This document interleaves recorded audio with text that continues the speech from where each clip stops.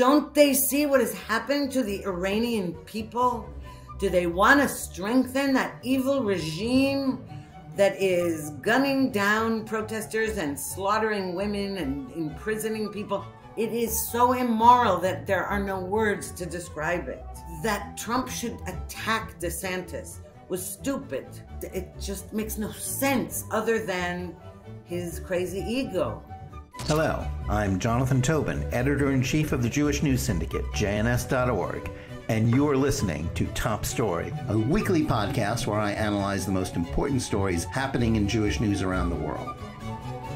Each week, I will break down politics, foreign policy, and culture to provide insights into what is going on behind the headlines. Hello, and welcome to Top Story. Thank you for joining us. Today, we have one of our favorite guests, JNS and Jerusalem Post columnist Ruthie Blum, back for another special appearance to break down what happened in the elections in both Israel and the United States and what we can expect going forward. But before we start, I want to encourage everyone to like this video and podcast, subscribe to JNS, and click on the bell for notifications. Also, we'd love to hear from you. Please write to us at editor@jns.org and let us know where you listen or watch the show and what you think about it. We also want you to be aware that you don't have to wait a full week for more Top Story analysis. I am now offering a daily Top Story podcast so that I can share with you more news and analysis about the most significant issues we're facing today. You can find the daily show under Top Story with Jonathan Tobin on the JNS channel on Apple, Spotify, Google Play, or wherever you get your podcasts. And now to today's program. In the last 2 weeks, both Israel and the United States have held elections. In each case, the results were somewhat surprising. In Israel, the pundits and the pollsters were for the most part predicting another stalemate. That would mean Yair Lapid would remain as interim prime minister for another several months and a sixth election on the horizon. Instead, Benjamin Netanyahu and his Likud party, along with its religious party allies, won a decisive victory, finally ending the 3.5-year-long standoff. And unless something really unexpected happens in the negotiations over cabinet posts, it will mean a right-wing religious party coalition, leaving the parties of the left and the Arab parties completely out of power after effectively shutting the right out of power in the last year. That, in particular, the likelihood that religious Zionist party leaders Bezalel Smotrich and Itamar Ben-Gvir will get important ministries, has set the hair of many on Israel's left and that of their American counterparts on fire, with many claiming that this means the old good Israel is dead and now we're faced with a new bad Israel. But what will this government actually do? Can it really rein in an out-of-control and unaccountable Israeli judiciary? Can it rectify a terrible security and crime situation inside Israel and follow up with more diplomatic triumphs in the Arab world as Netanyahu did when he was last in office? How will it cope with a Biden administration that is still determined to appease Iran and far more interested in the war against Russia in Ukraine than expanding the circle of peace in the Middle East? And will the demands of Smotrich, Ben-Gvir, and the Haredi parties to change the law of return and or alter recognition of non-Orthodox conversions aggravate relations with liberal and American Jews who are already rattled by some of the misleading and partisan leftist accusations about the Israeli right being against democracy? Will the prospect of a solid majority for Netanyahu mean at least a few years of political calm in Israel, or is that hoping for too much? At the same time, the midterms in the U.S. also didn't turn out as expected, with a predicted red wave for the Republicans turning into a surprising retention of the Senate for the Democrats and an even more surprising, very narrow win of the House of Representatives for the Republicans. What were the main factors that led to this outcome? And what does that mean for the next 2 years in terms of continued divided government in Washington? How will this impact foreign policy and the U.S.-Israel relationship? And it's also time to start handicapping the 2024 race, with Donald Trump reportedly about to announce another run for the presidency while trashing the big GOP winner of the midterms, Florida Governor Ron DeSantis.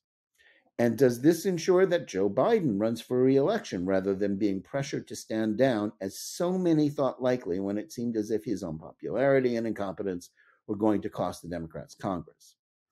To break all of this down, I'm very happy to have my good friend, columnist Ruthie Blum, whose astute political analyses appears twice a week in JNS. Ruthie is the author of To Hell in a Handbasket about Iran. Ruthie Blum, welcome to Top Story. Thanks for having me again, Jonathan. Well, it's great to have you back. You're among our favorite guests, and perfect for us to break down the two elections that we've had in the last couple of weeks and everything that's happening. Let's start with what happened today. Actually, as we, the day that we're taping was the day that the Knesset was sworn in. Give us a sense of how that played out, and sort of how that sets up what's about to happen. Okay, well, normally the ceremony of the swearing in of the Knesset is very sort of exciting. You know, a lot of the new members are excited to be part of the parliament. And, they each wears a sort of flower pin on his or her lapel. And it's very ceremonial, and their speeches, and they bring their families. But today, a few hours before the ceremony, there was a terrible terrorist attack in Ariel, in Judea and Samaria, and otherwise known as the West Bank. So it really cast a pall on the proceedings, on the one hand, and on the other hand, it provided certain political figures with the ammunition to say, you see, this is why we needed to elect the current government that's in formation right now. Right. So this is short on hearts and flowers and ceremonial, and the rhetorical combat began right away, is what you're saying. Naturally, it's Israel. Yeah. And in that backdrop, may I say, I want to add just one point. Part of the ceremony, before they arrive into the plenum hall, each member comes up and it has a photo taken next to the Israeli flag. It's, each one has a kind of, it's a standard photo. And two members of Ayman Odeh's, what used to be called the joint list, the joint Arab list, one a Jew and one an Arab, one in the Hadash party, refused to have their pictures taken. Which is the Israeli Communist Party. Right, the Communist Party, and it joined with an Arab Islamist party, and they refused to have their photos taken next to the flag of the state that they represent, that they're just about to be sworn into its parliament. Mm-hmm. So that pretty much clarifies the conflict, sort of in a nutshell, doesn't it? It does, actually, yes. So now that the Knesset is sworn in, and the and the rhetorical fight is on, tell us exactly what's going to follow now. How, obviously Netanyahu has the mandate to form a government, but he still has to make his agreement with the three parties that were elected to be his partners. And that may not be so simple as just sign on the dotted line, right? Oh, no, it's not simple at all, but I wouldn't necessarily make much of it. It was to be expected. It always happens during coalition negotiations. And one of the reasons for this is, and particularly in the current case, is that it's all well and good for Netanyahu to need to give good ministries to the parties that are part of the coalition. But actually his own party, Likud, is the largest party not only in the coalition, but in the entire Knesset. So if he doles out the choice ministries to the smaller parties in his coalition, his own party said, whoa, wait a minute here. What about us? We actually are more important. So so traditionally the idea is that the certain choice ministries, those, which is to say defense, Treasury, and Foreign Ministry are considered the most important or choice ministries. And there's a battle going on over that because the religious Zionist Party wants two of those ministries. They want either defense and or finance. And so that's why there's an impasse right now. And there are other issues going on now, and we don't know for sure, but rumor has it. For example, here's a good example. The foreign ministry. It was rumored that Netanyahu wanted to appoint Ron Dermer, the former ambassador to the United States, as foreign minister. But Ron Dermer is not a member of the Knesset, so he didn't run for any office. And it's possible that if Netanyahu were to do this, Likud Knesset members would not be happy, and not because they don't admire Ron Dermer, but because they actually ran for office and actually got elected, and I think would feel slighted if Dermer got that position. So yeah, I mean that's an interesting. It's an interesting distinction for our audience to understand if they're not that familiar with how Israel's parliamentary system works. In a parliamentary system, the members of the cabinet are not experts or so-called experts as they are in the United States, appointed Correct. to run in the Department of Defense or the State Department or any of the others. I mean, obviously, a lot of them times, certainly I would say this current administration, they're not really experts, but they're people who are brought in. But in a parliamentary system, members of parliament are the ministers because the conceit behind that is that members of parliament are responsible to parliament and, can be questioned in a way and held accountable in a way. Now, Israel has adopted a system in recent years where members, where ministers can resign from the Knesset, someone else gets their seat, but they still continue as ministers. So that kind of dilutes, this it's system. What we call, it was based on the Norwegian system. Right. And so what's funny is when you hear Israelis talk about it, they say they'll name certain Knesset members and say, and they'll be Norwegian.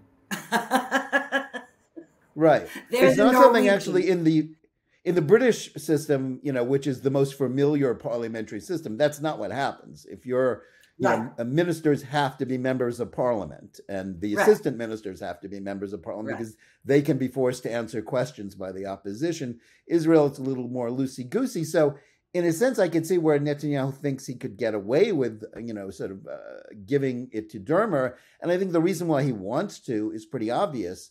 Yes. When you speak of getting choice ministries, Netanyahu has always been his own foreign minister, and to a certain extent, unless he has to give it to a rival or a member of a rival party in a coalition, like somebody like Benny Gantz in their brief partnership, he's sort of his own defense minister too.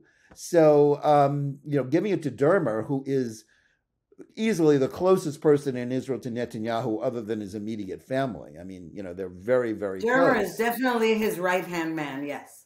Exactly, and always has been. Sometimes they call him Bibi's brain, which is, a little nonsensical because Bibi's got a pretty good brain of his own, whether you like him or don't like him.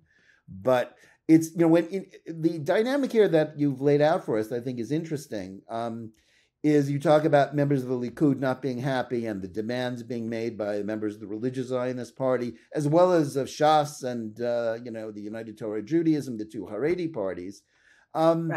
They all have their demands. They all have their, they all want to be satisfied by Netanyahu. He doesn't want to, be in a dispute with them. On the other hand, there's much less leverage by everybody right now, as opposed to some of the past periods when coalitions are assembled, because everybody knows what the coalition is going to be.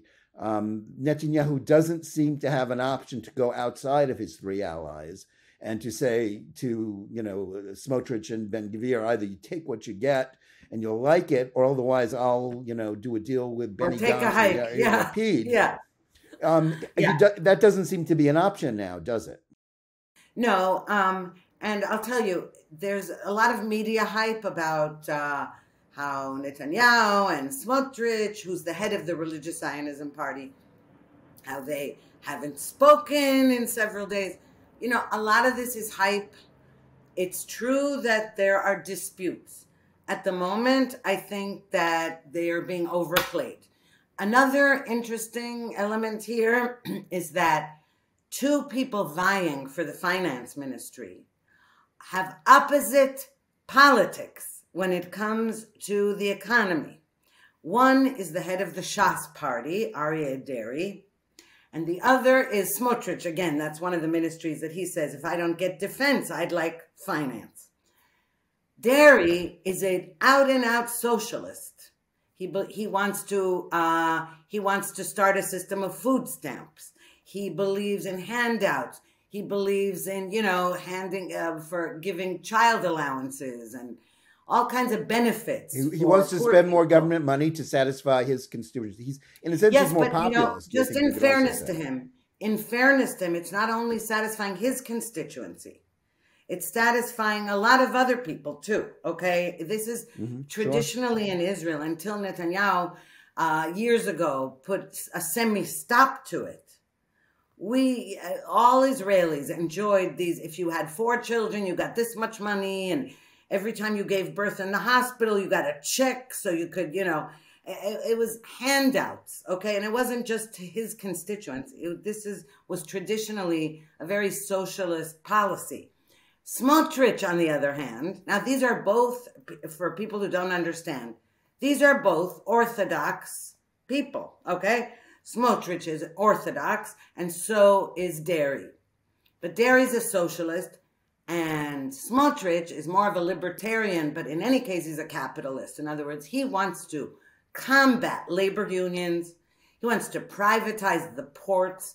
He wants to break the stranglehold that teachers and the Histadrut, the umbrella labor union, the Histadrut, the stranglehold that it has over everybody. And so he and Deri couldn't be more different.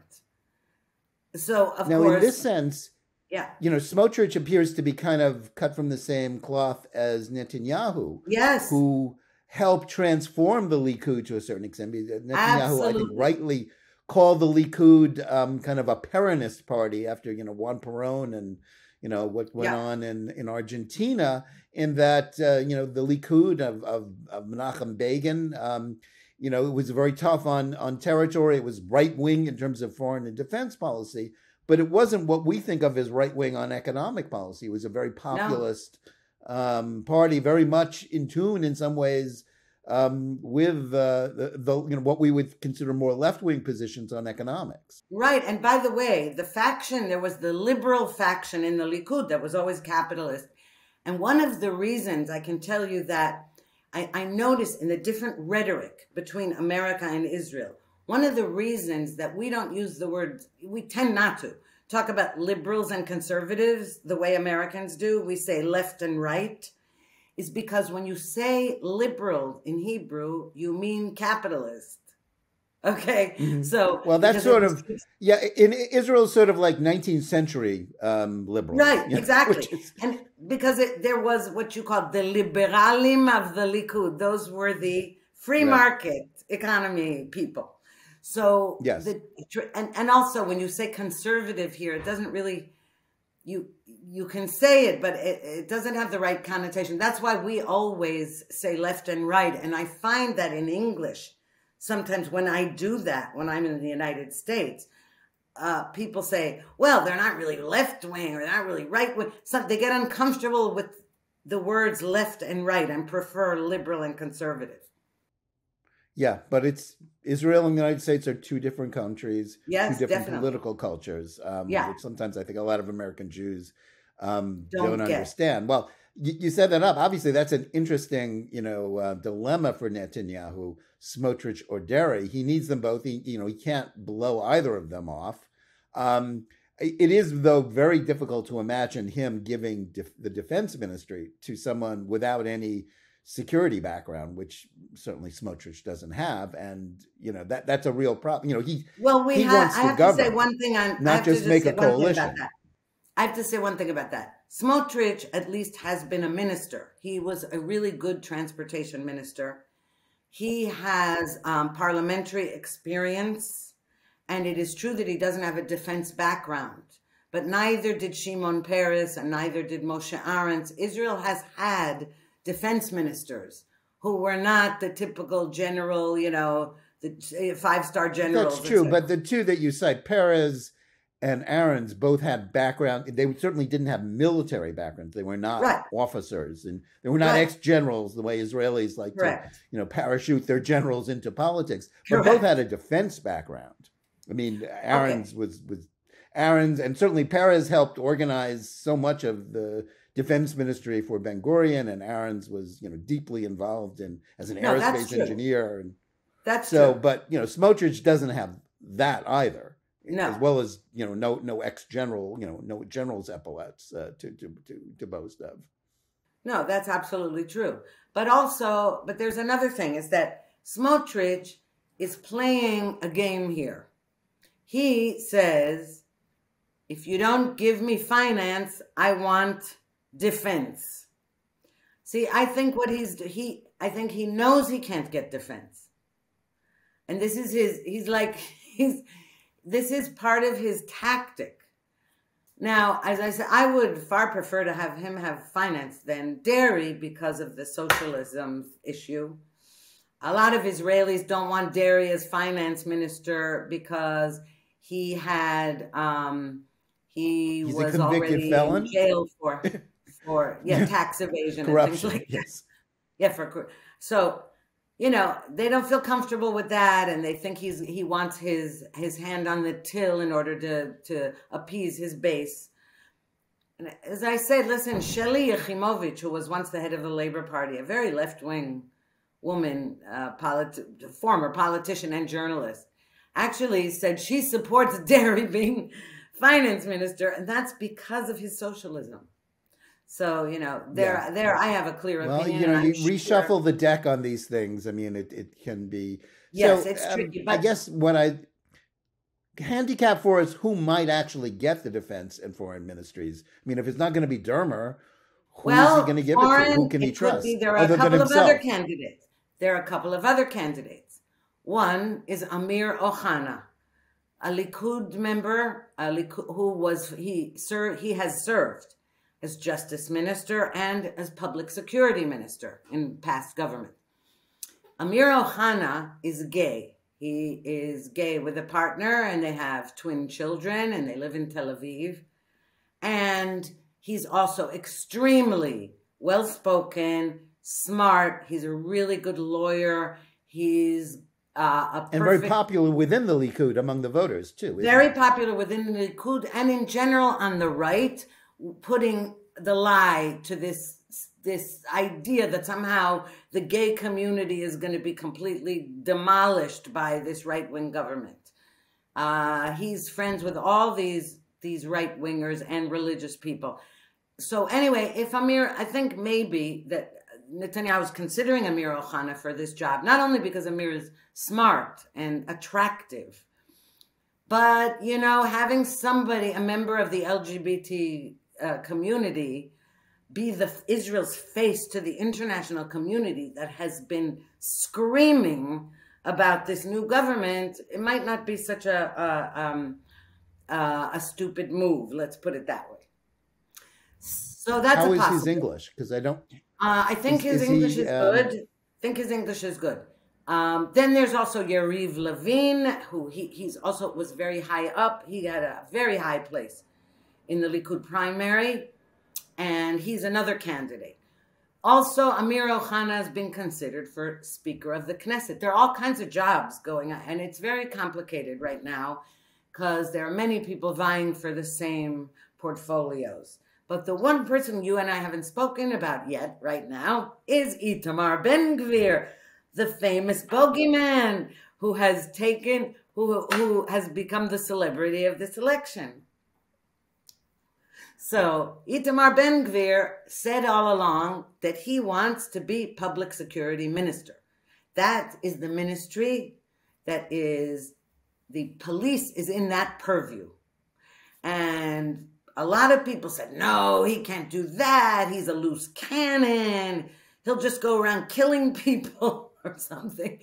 But the fact is, it seems that he's getting it. And everybody seems to have accepted that's the one he wanted. And Netanyahu said, fine. And the reason I'm saying that, even though nothing is finalized, is because he's already met with the chief of police. Everyone is already talking about him as though he's already become the public security minister. Yeah. There's lots of ironies there because the police used to be chasing him or, harassing him during his activist period. And, he's a prominent defense lawyer for people being, prosecuted, by the police. But that's not the first time in history somebody with that kind of background has taken over the government power. But he's certainly very controversial.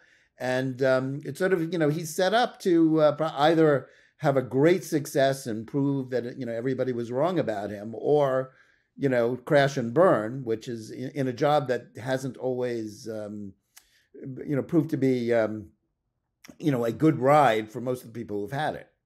No, that's why most people don't want that job. Okay.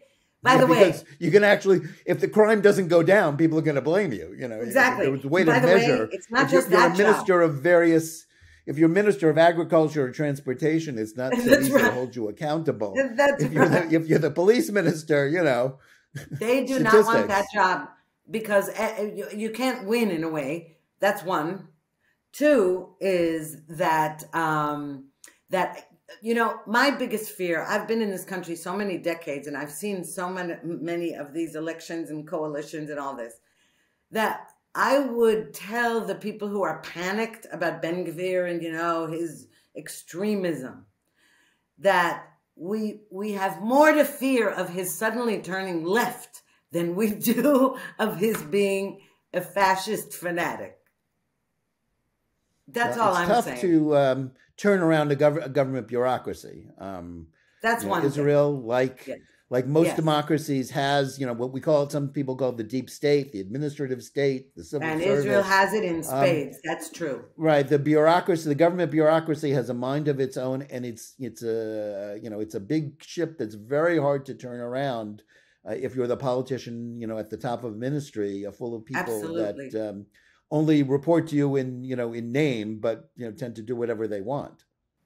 Absolutely. But I'll tell you one thing. One of the reasons I think that both soldiers and border police and regular blue, as we call blue policemen, as opposed to green policemen, are relieved about this.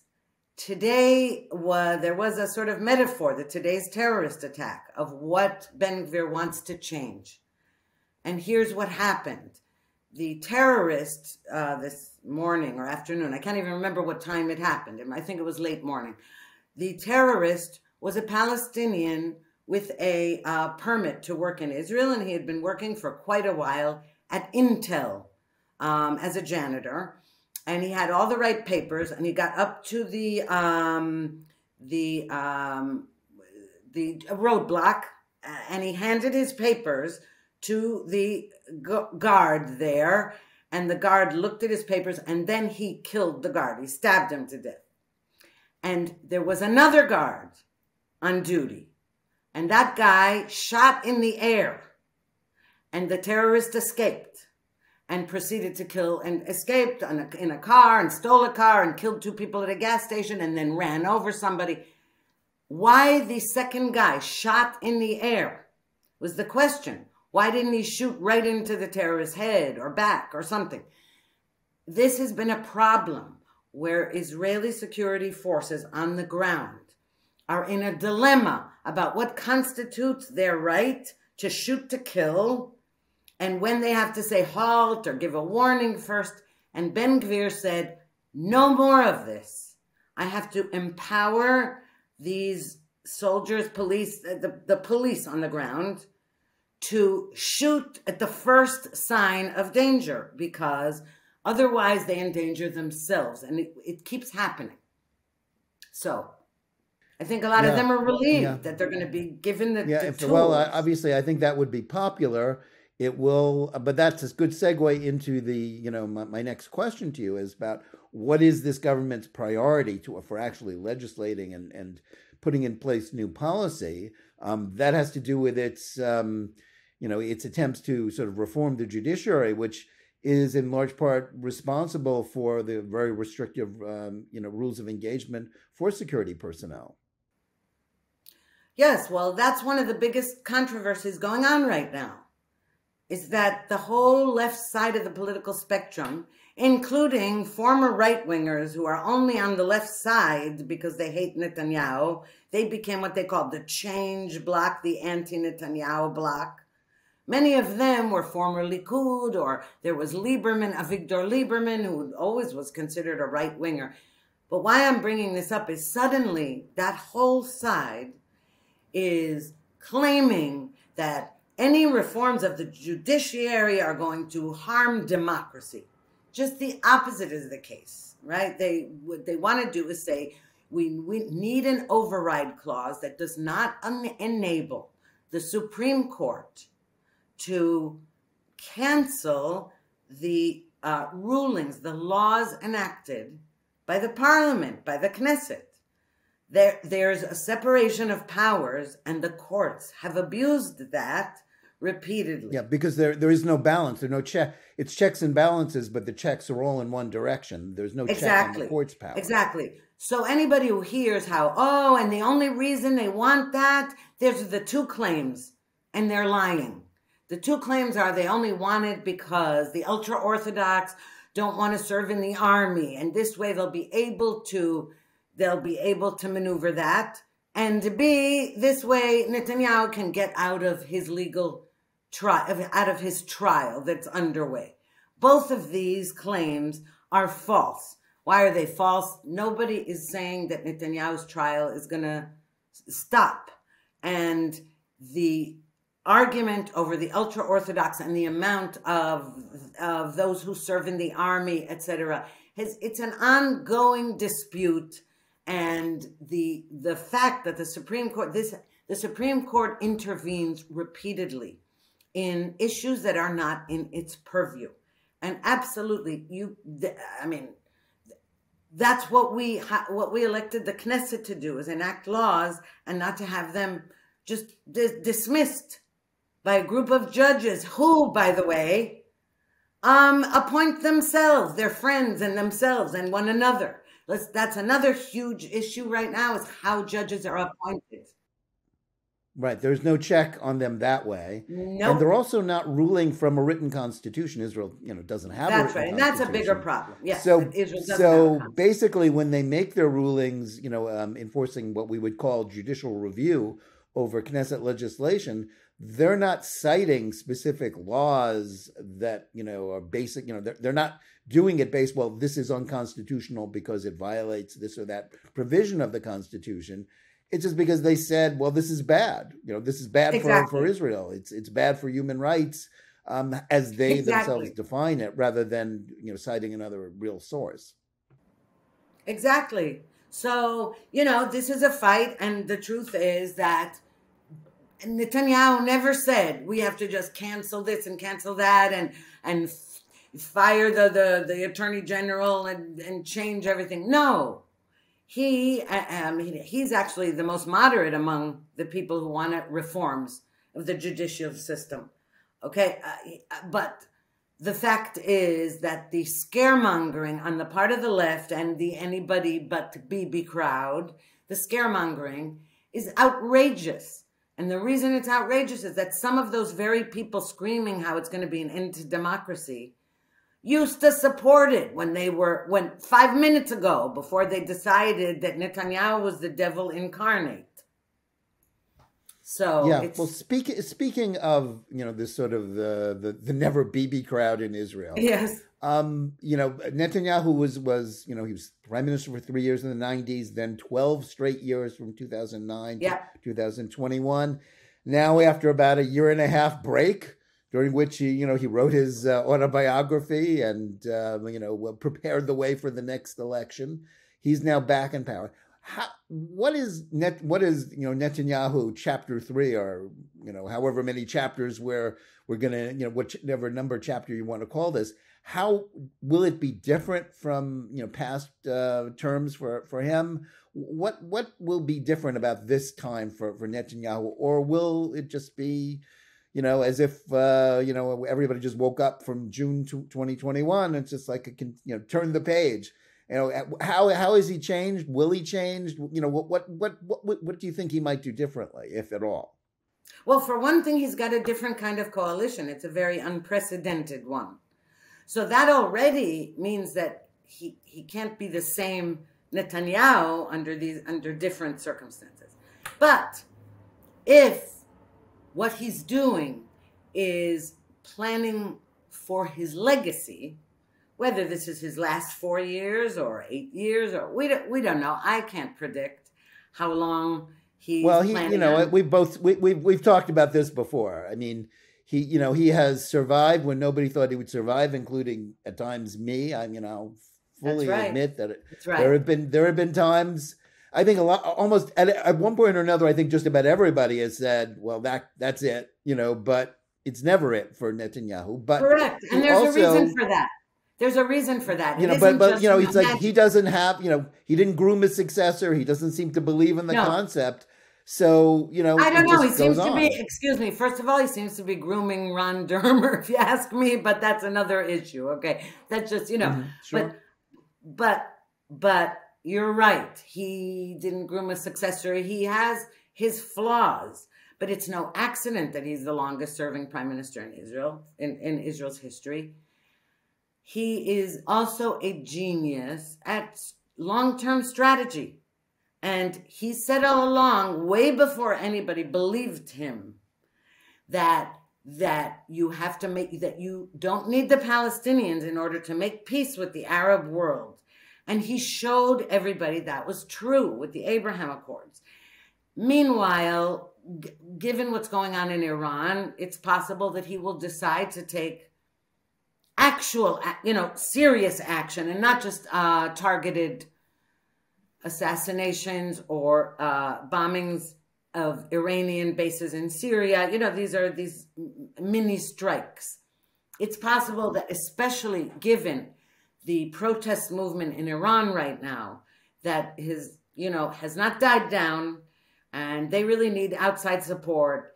And Netanyahu is no dummy. You think he doesn't know? He didn't see the results of the midterms, that there was no red wave there, and that Biden is still which president. We'll get to in a couple of minutes. Yeah. Right. So, it's very possible he'll have to act.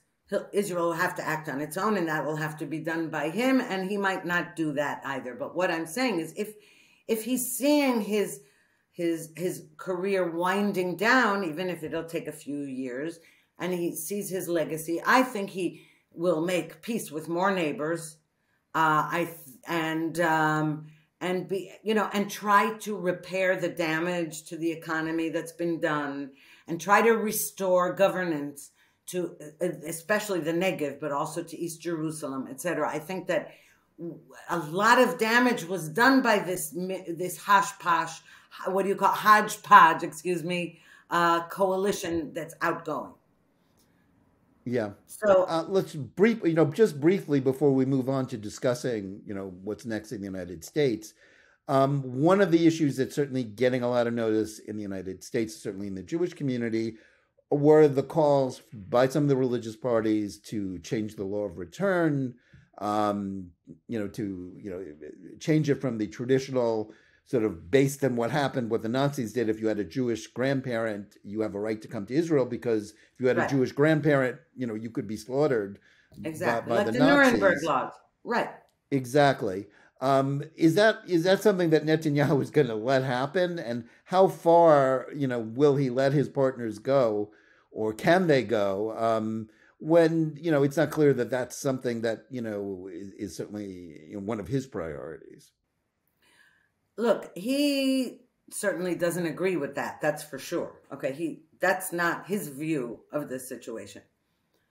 As I said before, I think that a lot of these statements being made by different Orthodox members of this coalition are almost like, you could say, bargaining chips. It's almost like they're going to throw out their dream scenario, and whatever sticks, whatever they're able to achieve in that, okay, good, right? Now, I don't believe that the law of return is going to change.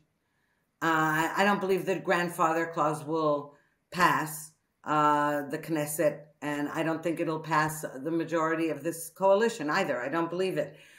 There are other things, for example, the issue of conversions and whether reform conversions are real conversions.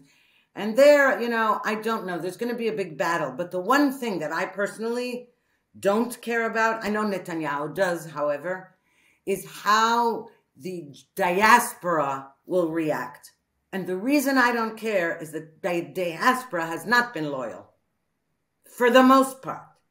And as a result, I say, well, really? I mean, I feel a little bit, I say, really? Okay, they're Jews, and they have the right to live in Israel, and they have the right to express all their views about Israel and Reform, conservative, Orthodox, whoever they are. But they're siding very often with Israel's enemies and apologizing for certain forms of anti-Israel rhetoric and anti-Semitism, and that goes for the Anti-Defamation League and other Jewish groups. I personally don't care what they think about our legislation about conversion. Well, I understand that sentiment and, your critique. Certainly, I'm, as you know, I'm very critical of the ADL and most of everything that it does under its current administration and leader. I think the response to that is, you may be right that many liberal American Jews are not particularly supportive of Israel. On the other hand, it doesn't really advance the cause of Israel to, basically give them the finger. And it doesn't really help that much. You could say, well, who cares? Well, I think it's Netanyahu's job to care. I think I don't think it really. No. Wait a second. Let me put it another way. Okay, but let me put it another way. How many diaspora Jews who underwent reform conversions, how many of those are actually making Aliyah, immigrating to Israel? A small number. You're absolutely right. Very, very few, but it's a symbolic issue. Because it is symbolic. I know that Netanyahu cares very much about that. Because Netanyahu is not only a statesman, he's a diplomat. He knows what's going on. He knows the score. And he cares about American Jews in particular. I mean, there are Jews in Europe as well. But I mean, America is the diaspora. North America is the key diaspora. And I know he cares about that. And so I'm not really worried. But I was making a point about how, okay, it's a symbolic gesture, but when you get down to the nitty-gritty of it and who's actually affected by such a law, it's so minuscule, okay? Because, that's... You're absolutely right. Yeah. It affects very few people, but it is something that, will be noticed by a very large number of people who are affiliated with the Reform movement in the United States, which is the largest... in terms of, members and people who affiliate one way or another with it, 40% of all those who affiliate with a denomination, which is a category which is shrinking. Already, since Jews of no religion is the largest, is the fastest growing category of American Jews. But there, I think we'll have to agree to disagree, and I think you're right. I don't think luckily for you, I'm not the prime minister of Israel or a minister or even a Knesset member. I'm just. I don't think you really have such a great time doing that, Ruthie. We need you writing you're a great journalist. Right.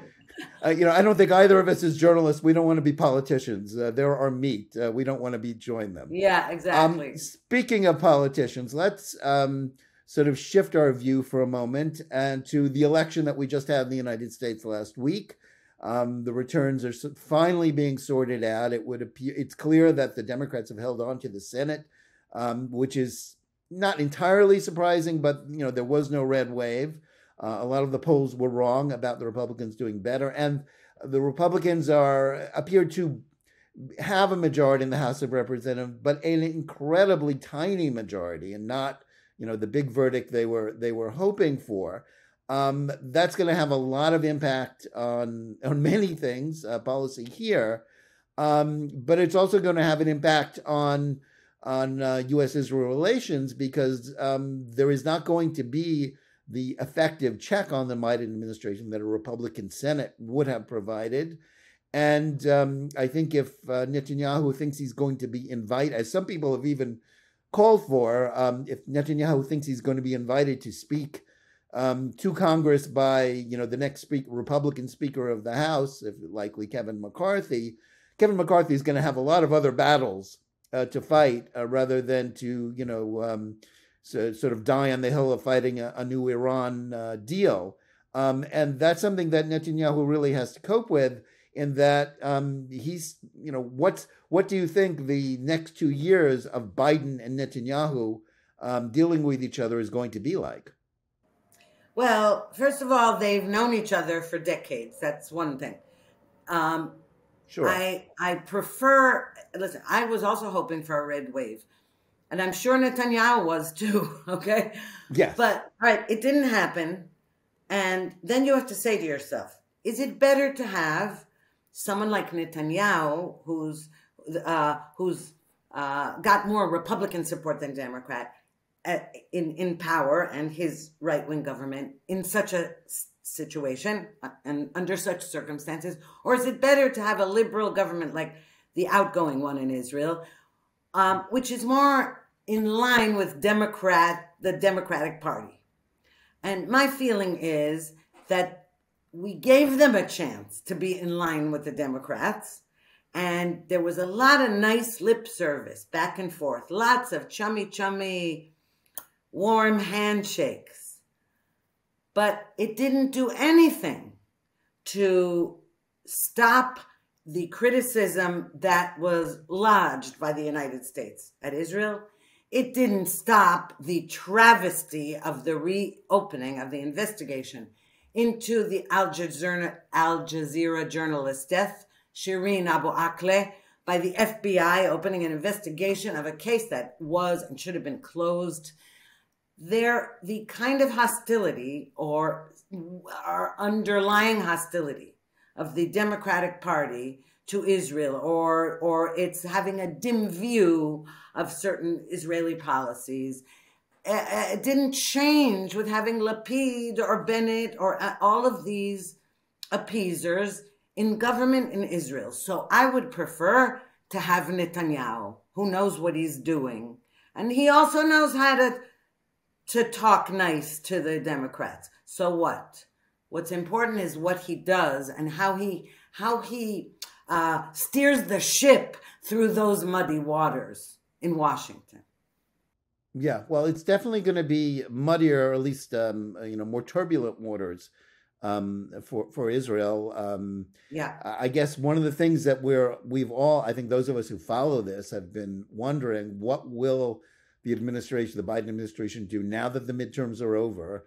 Are they going to renew? I mean, everything I have heard is that they're going to be renewing their efforts to try and get Iran to sign some sort of deal, to let the oil flow from Iran, which is a very big deal for this administration, with gas prices being a big issue, with the war in Ukraine being their real priority. That is the number one foreign policy issue for this administration. Not anything going on in the Middle East, not the Iran threat, not let alone the peace process, which obviously frustrates the Palestinians, because Biden, you can say what you like about Biden's foreign policy team, but even they know that the Palestinians are never going to make peace, and it's a waste of time for them to expend any political capital on that. Right, but don't they? But here's what I don't get. Okay, I understand. Listen, I'm no fan of Democrats. Okay, but let me get this straight.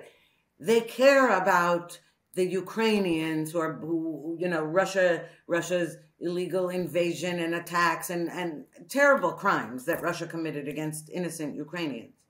Okay, fine. But don't they see what has happened to the Iranian people? Do they want to strengthen that evil regime that is gunning down protesters and slaughtering women and imprisoning people. And in spite of that, this time the demonstrations are continuing. And those brave people, and what the Biden administration wants to do is appease the regime and give it more money. It is so immoral that there are no words to describe it. Yeah, well, I think you're absolutely right. But yes, that is what their intention appears to be. Yeah.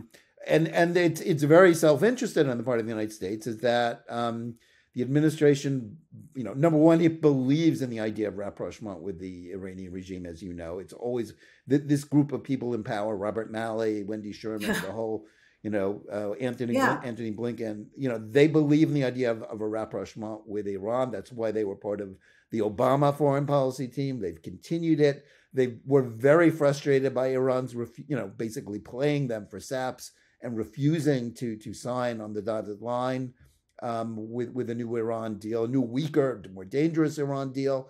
Perhaps they think they can get an even better deal now, but their priority is to get the oil flowing. As much as they may pay lip service to the protests, clearly they don't have any confidence that the Iranian regime will be toppled or can be toppled. Obviously, there's some debate within the people who really know about Iran. You're somebody who follows that issue closely. Do you think they're right that this regime can just weather this indefinitely, and that basically Biden is placing his money by putting his money on the Islamic Revolutionary Guard Corps as opposed to the protesters? Well, look, I've heard from some Iran experts. I'm not an Iran expert, but I've heard from some, and some who are Farsi speakers, that there are similarities between these protests and the ones that took place that ousted the Shah in 1979. And now, so that's one thing. The other thing is that many that members of the Islamic Revolutionary Guard Corps, some of them have absconded, have gotten their money and left for the West. There were airplanes taking members of the regime out of the country.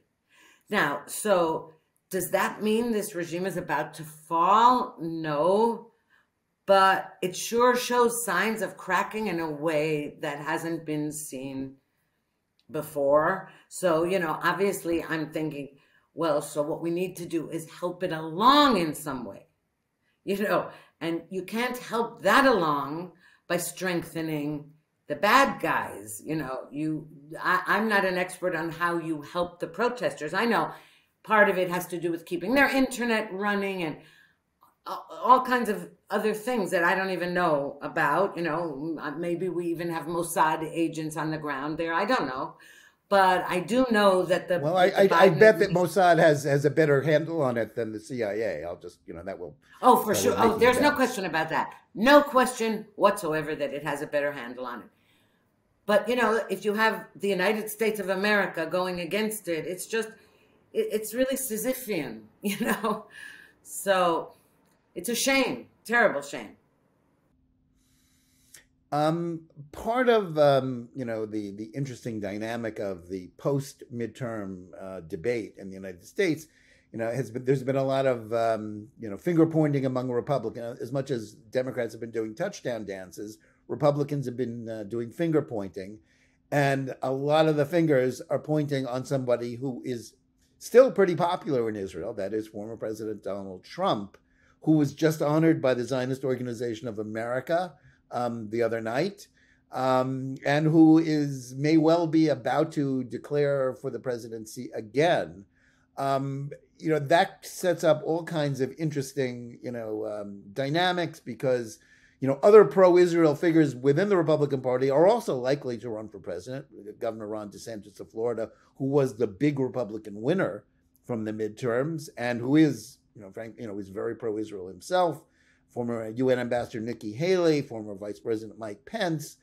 I think it's, but Trump still has, the loyalty of a lot of his followers, even though, certainly he has, his stock has gone down in the last, recently because of some bad picks for candidates that he did, and the way he seems to be at war with his own party. What's the Israeli perspective on, sort of Trump chapter 3, or, whatever chapter we're doing on, his efforts, and the way he is basically calling in his chits and saying that it's everybody who is pro-Israel, it's their obligation to be not just supporting his side, but supporting him personally? Yeah, well, I think that in Israel, first of all, because Israel has been very sort of, steeped in these elections and a repeat of elections, what the divide here is similar to the divide in the United States in relation to Trump. I mean, the conservatives, the right wingers here are very, very pro-Trump, and the left is, more hesitant about it. They don't necessarily hate him so much, but he's on the wrong side as far as they're concerned. But here's the thing with Trump. Well, they hate him at Haaretz, that's for sure. Oh, they loathe him at Haaretz and most other papers. But among the people who really, said he ought to be prime minister, there's still plenty of those. However, his behavior during the midterms lost him a lot of brownie points, and that isn't because he picked the wrong candidates, not merely because he picked the wrong ones, okay? It's because of his behavior towards people who are popular even in his own base. So if you use DeSantis as an example, I mean, he's the best example. DeSantis, that Trump should attack DeSantis was stupid. Okay, I don't care how he feels about him, but he was behaving as though they were both on stage running in a primary, which they weren't. Okay, and for him to attack DeSantis as though he's some horrible guy when he's such a popular Republican, and he's certainly closer to being a MAGA Republican than a rhino. Indeed, he is. I mean, he speaks up for these issues. So Trump saying there would be no DeSantis without me is childish and foolish. And by the way, this doesn't take away from my view that ZOA did the right thing by honoring him. He deserves it. What he did for Israel, no other president has done in the history of the U.S. There is no way we can ever repay him in a sense for that. And there was just one move after the other that was sort of jaw-dropping. But that doesn't mean that now we should watch him destroy the remnants of the Republican Party, at least the part that his base likes, to destroy it from within. It just makes no sense other than his crazy ego. Well, clearly the attacks on DeSantis are because DeSantis has not disavowed, DeSantis never declared for the presidency. He has made no statement towards that, but he has not disavowed the fact that he will run, the idea that he might run. And Trump views that as lèse-majesté. I mean, and that's the way he views all of these, transactions. It's just about him. It's not about the issues. It's whether you're personally supporting him. And the truth is, as I see, from my own Twitter feed, anytime when I've written about this, as I have, there are a lot of people, certainly not, I don't think the majority of Republicans, but a critical mass of them that says that anybody who will not, sort of bend the knee to Donald Trump in whatever way Donald Trump wants is a rhino, is a leftist, is a bad person. It's traitor. I know. And the fact is, it's very hard to imagine him accepting a primary loss if indeed, he has to fight for the nomination. And he almost certainly will have to fight for it because DeSantis, at this point, pretty much has to run. Trump has more or less dared him, and I think he will, and other people will. Trump certainly would go into it with the largest amount of support, but it's hard to imagine him accepting a loss or not basically blowing up the Republican Party if it doesn't nominate him for president. Yeah, no, that's terrible. And here's the only reason DeSantis might not run is the original reason that he might not have declared that he's going to run, not just because he didn't want to get on Trump's bad side. But from what I've heard from people, donors to his campaign in Florida, for example, that he vowed to his base to remain governor of Florida at least for another 4 years. The presidential election is only 2 years away, right? So And he's done so much for Florida, and they're kind of, his base doesn't want him to jump ship just yet because, to establish Florida as the best state in the country, he needs a little more the capital time. of red state America, yes. Yeah. The free state of Florida. And he needs a little more time, so his fans are not that anxious. His fans in Florida, are not that anxious to have him run for president because they want him as their governor. So I honestly, I don't know. My bet, and I think, you and I, we can, we'll see who's right. Right now, I believe that Trump's insults of DeSantis have put it in a position. There are reasons why he might or might run or might not run. There are good reasons for him not to run, and we've already stated some of them.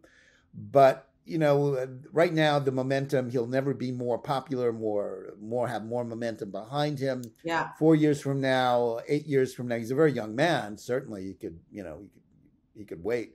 But there is this may be his moment. 2024 may be his best chance, and things change in politics very quickly.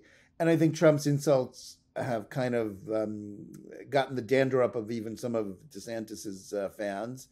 And I think we're heading towards sort of Armageddon between them and other Republicans. And that's an interesting thing because these are all friends of Israel, and they will be having at it in a way that certainly I think would be destructive of their ultimate chances. But I don't see any way around sort of a battle over this. I think Trump has it's kind of made this the inevitable outcome here, and I have no idea how it will turn out. And I know that people who are Trump loyalists, get very angry at the thought of anybody challenging him and view anybody. Although I've noticed on social media, just a minute, I noticed on my Facebook feed and on Twitter, people who are serious pro-Trump people, and in a group called, Jews for Trump and this for Trump and that for Trump, saying exactly what I just said. Nobody's done a better job for the country and for Israel and for everything, but you have gone too far with attacking DeSantis, and you should, and maybe it's time for you to step aside. I've seen that more and more from serious Trump supporters. So I don't know. I've seen some of that, and I've seen some angry pro-Trump posts as well. Yes, for sure. We'll see how it turns out. Now, do you think he's about to announce something tonight, right, or today? I don't know. I'm in Israel. Yes, it will happen before this podcast is right. Is so out with the public. The funny part is we're speaking in ignorance of what he's going to say, but exactly. But the funny part is, I was thinking, an announcement, but I have a surprise. His saying, I'm going to have a surprise announcement. So the assumption is he's going to announce that he's running. But that's not a surprise. I would say the surprise would be if he announced that he's not running and he's supporting, DeSantis or somebody. That to me would be the surprise announcement. No, I think I've got a bridge in Brooklyn and many other localities to sell you if you think that's what's going to happen. We'll see what happens. I don't Ruthie, believe it. Ruthie, I want to thank you for coming on. This was a great conversation as always. Thanks, Jonathan, as always. Thanks for your insights. We'll have you back again soon, though there's always more to talk about. We want to thank our audience as well, whether you're watching us on JNS TV, on YouTube, or on JBS TV, watching us live on Facebook or Twitter, or listening to us on Spotify or any of the other podcast platforms. Please like this podcast, give it good reviews, click on the bell for notifications, write to us at editor@jns.org, and let us know where you listen and watch the show and what you think about it. And also tune in every day on Spotify and the other podcast platforms for Top Story Daily Edition. And thank you. Well, remember, keep reading and thinking for yourself, and we'll see you again next week.